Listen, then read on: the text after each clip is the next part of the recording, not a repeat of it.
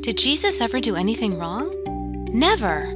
As God's only Son, He was perfect and never made any mistakes. He was kind and humble. He didn't brag about Himself or His accomplishments. He didn't bully anybody or make fun of anyone. He loved all people and performed many miracles to help others.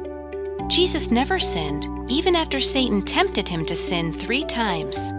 Matthew tells us that for 40 days and 40 nights in the wilderness, Jesus didn't eat, so He was very hungry.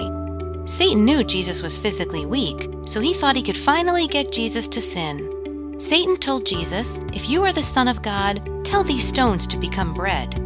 Jesus knew this would be a misuse of the power God had given Him. So Jesus answered, "It is written, man does not live on bread alone, but by every word that comes from the mouth of God."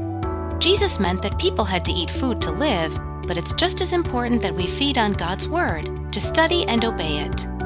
Next, Satan took Jesus to the highest point of the temple and told him to jump off and God's angels would save him.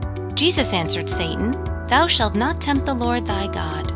Jesus knew it would be wrong to tempt God by selfishly expecting God to save him if he made such a foolish, risky, and unnecessary choice.